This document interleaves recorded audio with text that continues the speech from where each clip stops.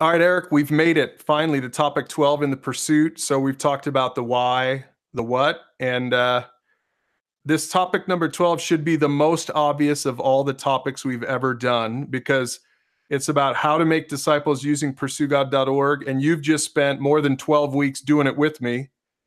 So in theory, this should all be review, but I think it's still going to feel a little bit like, I think there's still going to be some light bulbs going on for both of us as we talk through some of this, right? And as you're thinking about, I want you to remember to be thinking about doing it with somebody else, not just thinking about how I've done this with you. But, you know, the whole point was I'm going to disciple you in a reproducible way so that you can disciple Tanner in a reproducible way, so that Tanner, in a few weeks, you're going to be doing this topic with him so that he can disciple someone else in a reproducible way, so that it doesn't just stop with us, but that we're making disciple makers, not just disciples, but disciple makers, right?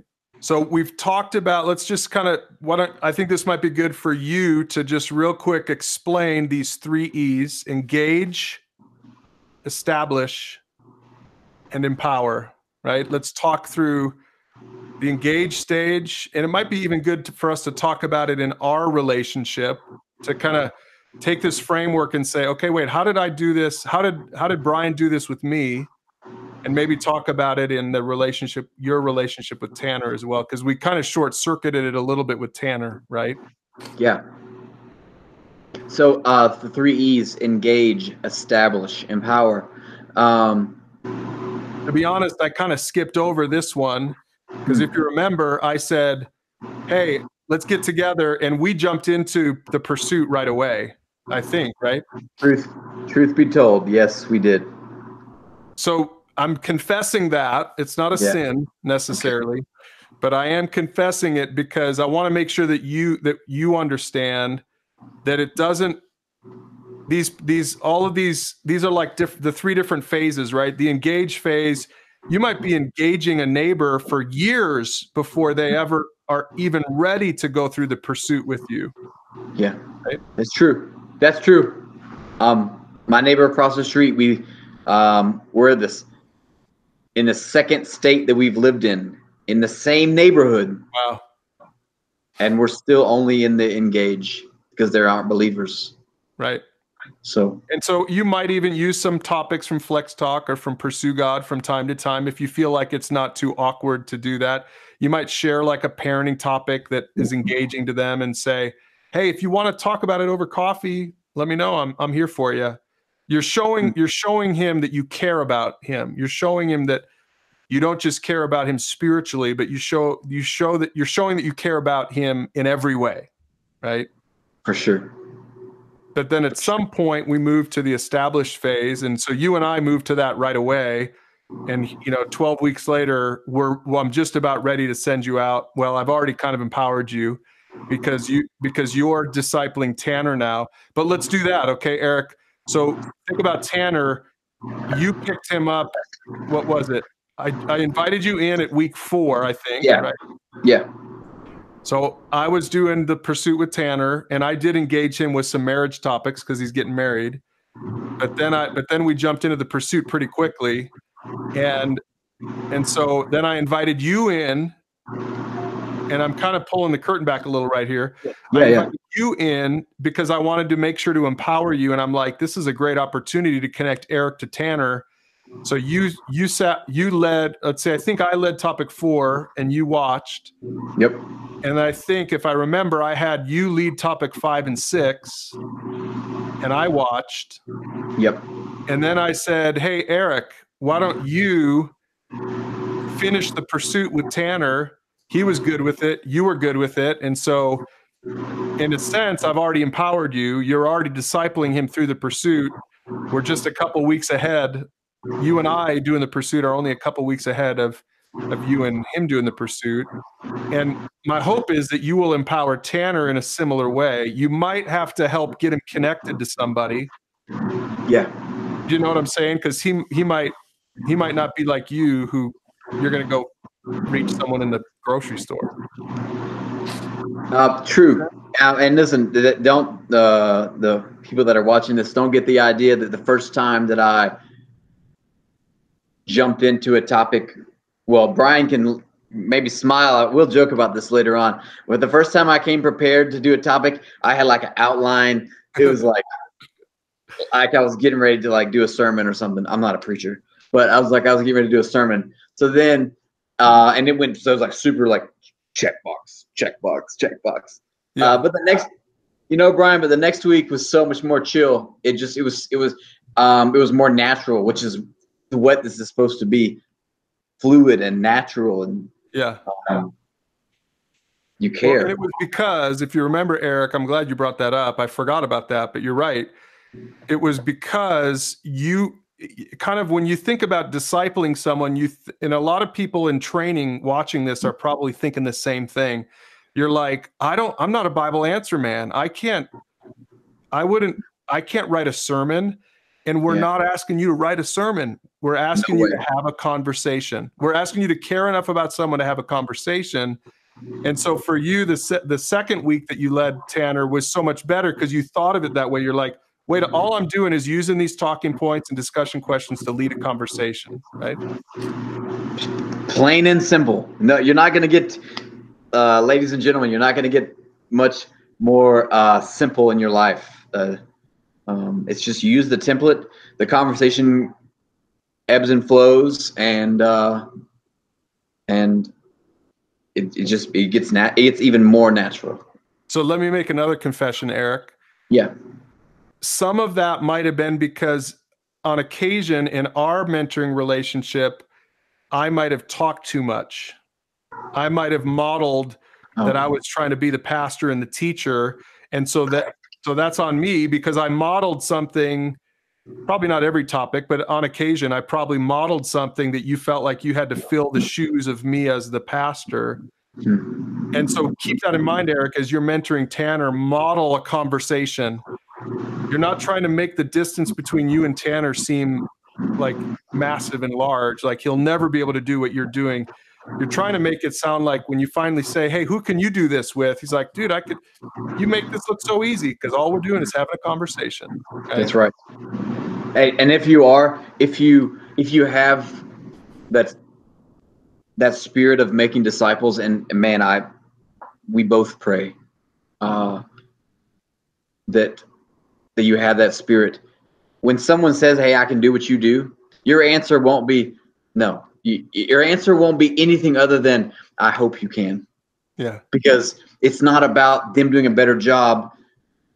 The conversation through Pursue God is always going to take a unique journey because it's being led by the Holy Spirit, and the Holy Spirit knows what's in our heart. It knows what we need. So if I take this approach that, it's going to be this way every time, I'm setting myself up for failure. If my guy says to me, oh, I can't wait to do this. Oh, I probably can do it as good as you. There's no pride involved in this because it's about God. It's about telling people about Jesus. It's about strengthening their relationship and ultimately helping them make disciples. And let me add, that's a good word, Eric. And let me add to that this thought. You have discipled Tanner better than I could. And the reason for that is because you had time to do it. And that's one of the reasons you have to empower other people, is because your heart and my heart and probably people watching this, their heart for the lost is so huge, which is great. So the best way that you can help the masses is by discipling someone and finishing the job with them, which means you don't just engage them, you don't just establish them in the faith, but you empower them to go do it with somebody else. Because Eric, for you, let's look at these 3 E's again, because this really just dawned on me. Even though you started with Tanner in the established phase, the second E, the truth of the matter is, to be honest with you, you actually started engaging him still. Because even though you were doing the pursuit with them, didn't you like go on hikes with him and started like engaging him just personally and being and relating to him and hanging out with them, right? We did a Sunday morning before church. We jumped in and went on a hike. And that's because, I care about him, and I care about I care. He's my brother. He's like my brother in Christ. Of course I care about him. And so how can I show my love to my love for him? How can I show that I care? Hey man, let's do something that you want to do. Yeah, that's good. Well, I'm, you know what, I shouldn't have been surprised by it, but I was so happy when I heard you say that, because I didn't tell you to do that. No. You wanted to love him. And so see, to be honest, you were engaging with him at a different level than I was willing to do. Not, if Tanner's watching this, not that I didn't want to do that. I can only really engage with so many people. Jesus didn't disciple thousands of people. He discipled 12 people. Yeah. And one of them was a dud. So he didn't disciple 12, or he didn't disciple the masses. You can't, because you can't personally engage with the masses. And that's why Jesus said, we need to pray to the Lord of the harvest that more workers go out into the field. And if you read that in Matthew 9, in Matthew 10, God answered their prayers by sending them. So here's what's going to happen. I'm going to warn you, if you're watching this, if you pray to God to reach the lost, he's going to send you. And so you should pray to God to reach the lost, and then be ready to go make a disciple. And that's what the Pursue God tools are all about. So Eric, props to you for picking up on the second E with Tanner, but then backing in and engaging with him. And I know what you're going to do is, even when you're done with the pursuit, you're probably going to cover more topics with him. He's getting married soon. So you're going to actually kind of go back to that first E with him, in a sense. Even as he goes off and disciples other people, you're going to still have I would expect you're going to have a relationship with him for years to come, where you're even going to, in some cases, still continue to use some of those topics and disciple him using Pursue God. For sure. That time slot, maybe he feels it was somebody else. That's okay. But he knows where I live. I know where he lives. He has my phone number. I have his phone number. And we're able to find similar interests during our time together. So let me ask this question. We got a lot of ground to cover here. I want to, especially for the people watching this, I want to make sure we hit some things. Real quick answer, 2 minutes or less. Engage, establish, empower. Which one seems the most difficult to you? What would you say? Engage, establish, empower. The most difficult one to me is almost always engaging, because I've got to get that hook in them, right?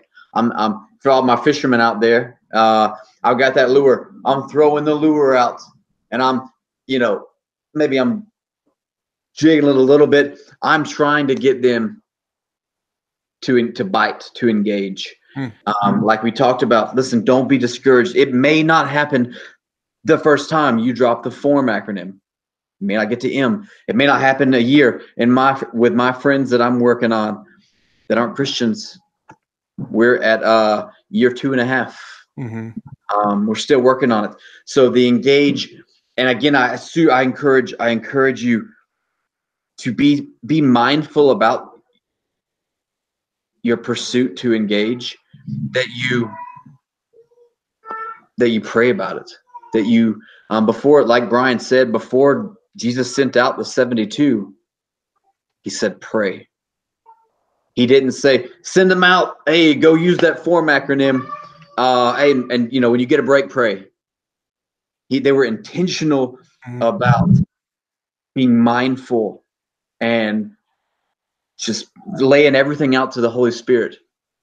Dear Lord, I don't know what your plan is for me today, but if there's a need around me, Father, I pray that you would open my heart and my eyes to whoever that may be. That simple. And it will. You look for God, I promise. You look for God when you pray that prayer, for God to open your heart and your eyes to the needs around you. I promise he'll show you where the needs are. Yeah. And then engage people. So yeah, and by the way, people watching this training video right now, the title of this video is Watch Me Disciple Eric. Obviously, you can tell that Eric and I are now not just in a discipling conversation, but we're speaking into your lives, which I'm glad we're doing this, Eric, because I think it's good for people to hear from you, not from just a pastor, but from you who's actually doing it, that it's, I love what you're saying, that it's, and I didn't put you up to any of this, that it's you're intentional about it and you're ready to do it. So let's talk about these 2 steps. Cause again, I think people need to wrestle through these 2 steps. And Eric, let me just remind you to do these 2 steps, to lead Tanner through these 2 steps, because even as I'm leading you through these 2 steps, I want to make sure that you're leading Tanner through these 2 steps. Anyone watching this training video, it's not on your pastor to empower the person you're discipling. I want you to hear that. It's on, I don't mean to be mean about this. It's on you to empower the person you're discipling. Eric, it's your responsibility to finish the job with Tanner, which means that you're going to be going through these 2 steps with Tanner. I'm not going to be going through them. You're going to be going through these 2 steps.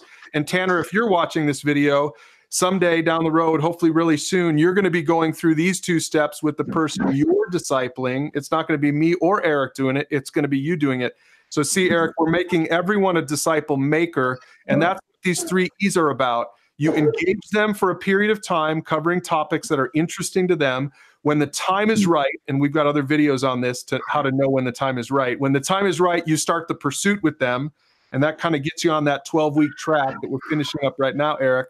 But don't forget to finish the job, right? That you've got to empower them to take these 2 steps. Make a list of people who could use your help. And start praying for God to open the door to a mentoring relationship, which is what you were saying, Eric, right? Yep. And then step 2 is, once you've done that, is then you pick a topic or category that would engage someone and send it out with a simple invitation to talk. So Eric, I want you to be thinking about that. Tanner's already obviously on your list. You're discipling him. I know that your neighbor's on your list, right? So your neighbor's on the list, and I know you're praying for your neighbor. That's right. So I guess the next question is, take step 2 with your neighbor. What are some topics or categories that would engage your neighbor? In fact, maybe it would be good for us to do that right now. I think the best way to find topics is to go up on your page. And let's see, we're going to go way up to the top here of the page. You can also find it in the menu right there. The index is also in the menu. Okay, so let's go to the index. So let's do this for your neighbor, okay? As I scroll through this, what are some categories that you think might be worth exploring and sharing with your neighbor? Okay, so I know that he was raised in the church. Slow down on faith basics. Sorry. Okay. I know he was raised in the church, but he either became too enlightened or something where, you know, he doesn't, maybe it just didn't, he never, maybe it was just church on Sunday. That's all it was. But as it became older, he didn't need it. So maybe I could ask him about, you know what he did ask me? I said, hey, his name's Brian. I said, hey, Brian, yeah, I'll come hang out with you after. We'll grill out after my online church service. And he goes, 2 weeks ago, he goes, you know what? I think if I went to church, I could go to church online. Huh. Okay. Wow. So maybe worship, maybe maybe worship. Yeah, sure. Okay. Dig in, Brian. Worship. So let's click on worship. Yep. There's 23 topics to choose from. And what I like to do is just kind of scroll through and say, hey, you know what? This one might be the right one. Worship is not what you think. That's right. Right? Yeah. Let's see. God's invitation to intimacy. Maybe not so much for a man, right? Not initially. But this one might be good. You will become what you worship. Yeah. It's about idolatry and idol worship. That's really relatable. So what I would do, Eric, here, this is what, and again, I encourage you to do it, but people watching this training video, like when I think about a person I'm trying to engage, like my UPS driver, I look at the resources like you just did, Eric. I look at the resources prayerfully with them in mind. And I pray that God would show me a topic that might land for them. And I'm not going to cram it down their throat, but then let's say that we're going to pick this one. I take that topic. Usually I do this on my phone. I copy the URL and I just share it in a text with my UPS driver. I've done this for him with some of the men's topics, actually some of the fatherhood topics, because he's a dad and that's what matters most in his life right now. So I sent him some fatherhood topics, and let me just go back to the point, because I want to show you that I actually really do this. Yeah. So if you look at, sorry, I lost it. Topic 12. Okay. If you look at step 2, pick a topic. Okay. So we pick that you are what you worship that would engage someone on your list, and send it out. That means text or email or Facebook or whatever, with a simple invitation to talk. And Eric, that's literally what I did for my UPS driver. I sent it out to him. I said, hey, I thought maybe this would be interesting. I thought you might get something. I watched this topic and I thought maybe you could get something from this. Check it out. And if you want to talk about it, let me know. I'll take you to lunch. That's it. I'm not going to force him into it. I'm not going to push too hard. But if I don't hear back from him, then I might send him another one 2 or 3 weeks later. The whole time I'm praying for him. The whole time I'm praying that God would use that. I like to think of these topics, Eric, like John the Baptist. John the Baptist went out before Jesus to prepare the way for Jesus. And so these topics go out and prepare the way for Eric, right? This topic could prepare the way for you to come in and eventually share Jesus with them, right? Does that make sense? Yeah, absolutely. That preparing the way, just being the vessel. So that's question 6 here. Make a list of a few people who might be interested in going through a discipleship track with you, or even just a topic, right?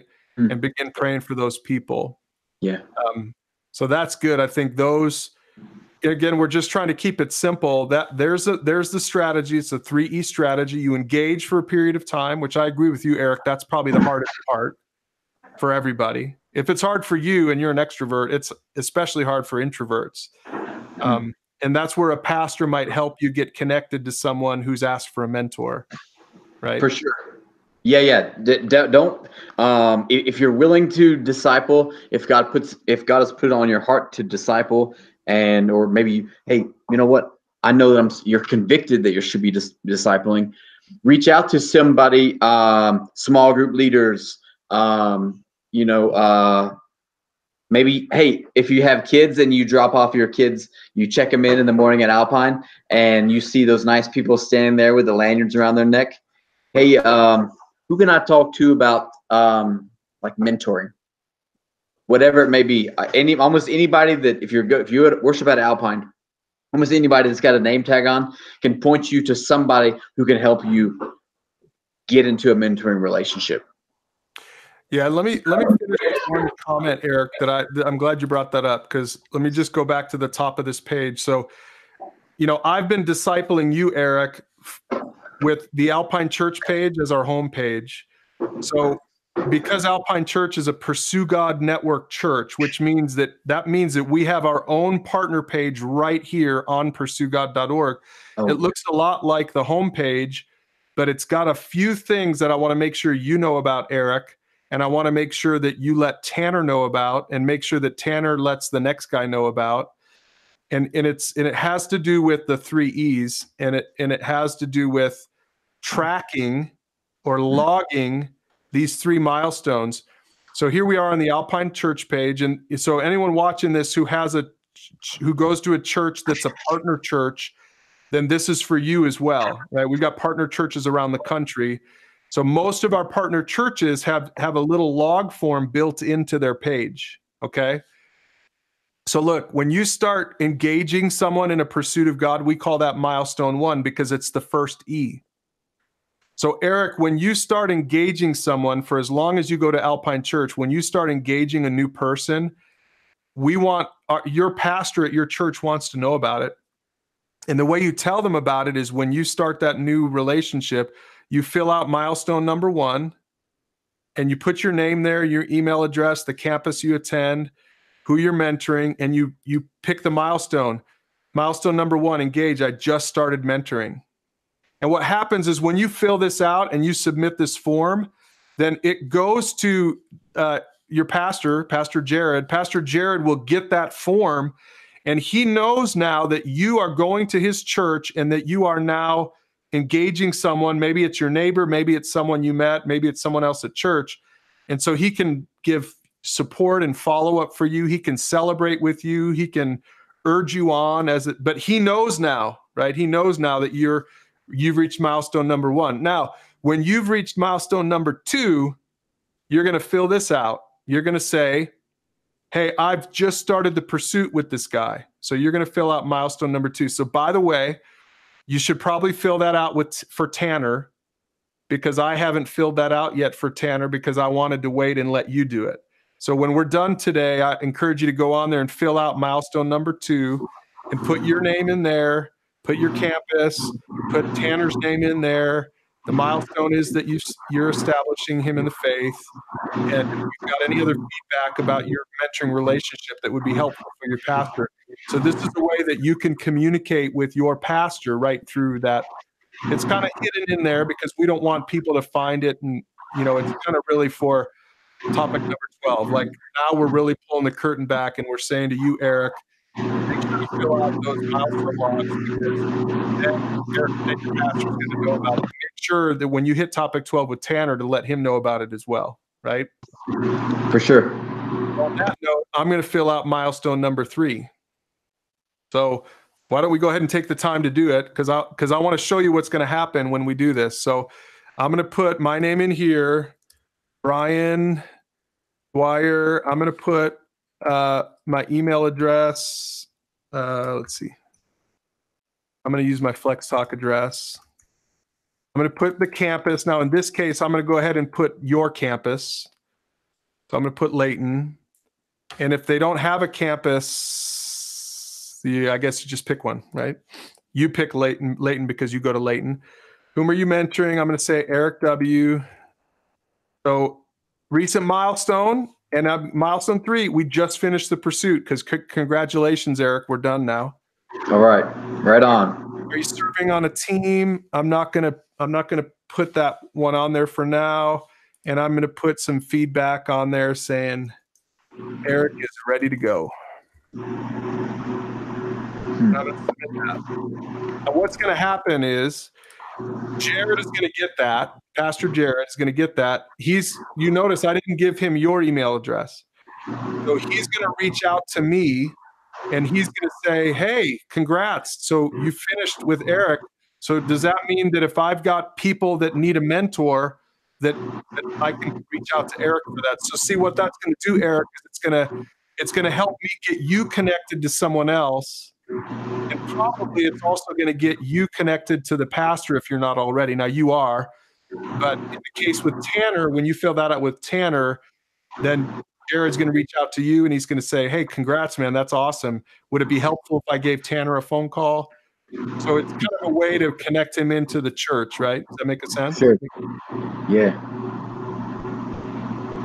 So message is, that's a little tracking thing, and just pay attention. It only exists on your church's partner page. So on PursueGOD.org/AC. So that's why now I can really pull the curtain back. That's why when I started discipling you, I did it from this page, because I wanted this to be our home base. Even though it has a lot of the same stuff that the front page has, I wanted to make sure that when we got to topic 12, that I could show you about the log forms and all that stuff. But I'm excited, I'm excited about you've gotten to know me over the past 12 weeks. Yeah. We didn't just talk about football. I don't think we talked about football one time, or baseball. We're both baseball guys. I'm excited. I do feel more empowered. I already do my quiet time, my Bible study. I already do that, but there still is something to be said with asking questions off of another person. Proverbs is all about having wise counsel. And by talking with Brian, by having somebody that I can meet with, sometimes our topics, we've stayed on topic for the most part, but we have had other subjects that have come up during our time together. And I've been able to bounce them off my mentor. I've been able to bounce them off Brian, and we've been able to talk about that. So I mean, that's an added benefit of the Pursue God platform, of the relationship, is I just have somebody else that I'm speaking to, that I'm getting advice, that I'm getting wisdom from, that I'm just taking this journey with. And that's what it's about. God doesn't call us to do this journey, this life alone. That's where He made us such creatures of social networks. And so I would tell this to anybody and tell anybody about it.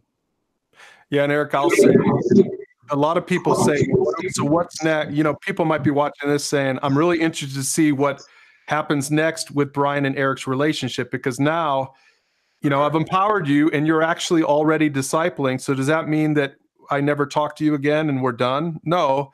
So what happens now, there's a couple of things that can happen now. First of all is, as you're discipling, which is good, you and I might do some training topics together. And so for people who are watching this, if you don't know how to find the training topics, you go up here to the menu, and it's a category. So you go to the training category. So Eric, you and I can spend some time, you know, for the next couple of weeks, hitting a couple of these training topics together. You know, how to make disciples when you can't meet face to face. You know, we might talk about the Holy Spirit. This is probably a good one for next week, Eric. We might talk about the Holy Spirit's role in disciple making. So what I like to do, and you might be doing this with Tanner as well, is you do some training topics as you're trying to help him get ready to actually start discipling someone. So that's one option for us as we move forward. Another option for us is maybe we go back to the first E, the engage. And even though you've already been established, you've gone through the pursuit, you're ready to go. Maybe you even continue to disciple Tanner and some other people. But maybe you say, hey, Brian, I want to do a couple of topics on theology now. I've got some things I want to talk through. Can we go? Do you have a little more time to do some of that with me? We might do that now, but it might come to a point, Eric, where you're discipling so many people and I'm discipling so many people. We're both full circle followers of Jesus now, that we get to the point where we're like, hey, let's just meet maybe every month. Let's keep meeting let's touch base once a month, but let's not, you know, you're busy, I'm busy. We're not going to meet every week anymore, but let's still stay in touch. Let's pick a topic and do a topic every month. And so at some point, our relationship sort of phases into what I would call a passive mentoring relationship. So Eric, we've been in an active mentoring relationship for the last few months. And at some point down the road, my mentoring relationship with you is going to go more passive, which means you're going to just kind of reach out to me when you need some encouragement and some help, or to talk through a topic, but it's not necessarily going to be every week. Does that make sense? That's right. Yeah, it makes a ton of sense. Just like you, Brian, I love small groups, and I love the group concept. I go to my family. We meet on Tuesday nights, online right now, of course, and then and I meet with guys on Saturday morning at 8 o'clock, online, of course. But when we used to meet at McDonald's at 8, and man, so I've taken some of the guys that I've talked with, that I've done some topics with, and I said, hey, you know, I know this guy, and I got this guy. Let's bring them together. And so either you join a small group, or with a little bit of instruction, you start another small group, and that way this all continues. It doesn't ever get the box doesn't ever get checked. So yeah, there are so many ways to continue this, and I guess small groups are such a good way too. Yeah, that's a good point. And let's close with that thought, because I do think some of you watching this, You've watched Eric and I in the mentoring relationship one-on-one, but in a small group, it works literally the exact same way. You pick a topic, you use the discussion questions. And again, if in a small group, if you're like, I don't want this small group to just be a cul-de-sac where they just get together for 30 years and do Bible study. So how do you move them? I would call that getting stuck in the engage phase for 30 years. You don't want that. How do you move someone out of the engage phase? Well, you take them through the pursuit. Because when you take them through the pursuit, you're going to eventually get to topics 10, 11, and 12, and they're going to be watching this video saying, I want to be like Eric, and I want to go out there and start making disciples.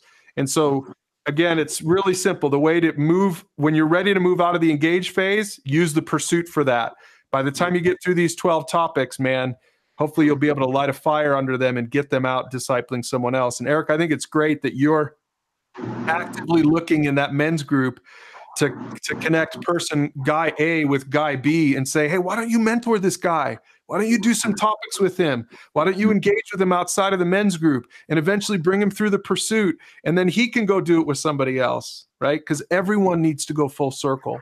Everyone does. And Eric, I'm proud of you for doing it, for being such an awesome student. Jesus told his disciples in Matthew 4, he said, follow me and I'll make you fishers of men. And they followed him. And so what did he do? He made them fishers of men. It's not that complicated. And I appreciate that you have not complicated it. And I hope you don't complicate it with Tanner. And I hope Tanner doesn't complicate it with the next guy that he disciples. And let's just see the whole generation reached in about 10 years. Right on. Thanks, Brian.